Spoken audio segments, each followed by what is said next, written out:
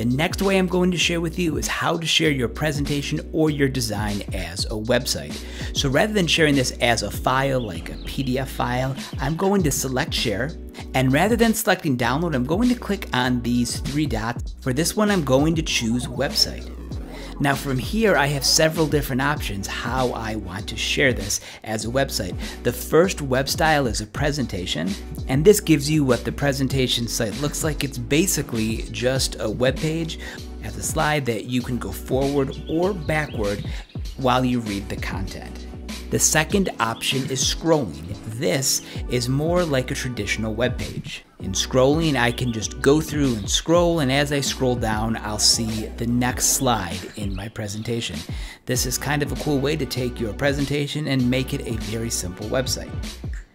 Here is the next option. This is classic navigation. In classic navigation, you can scroll just like you could with the previous option, but you'll notice that at the top, you have a navigation menu, which will allow your viewers to jump from slide to slide using this menu at the top of your window. And finally, the last option is standard.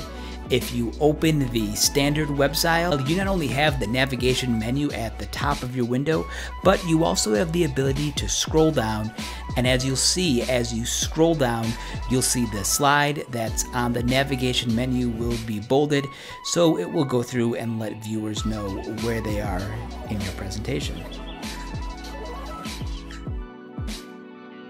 All you'll have to do is select your style, click the button that says Open Window, and then copy and paste the link that it takes you to. Here is an incognito window. I'm just going to paste that.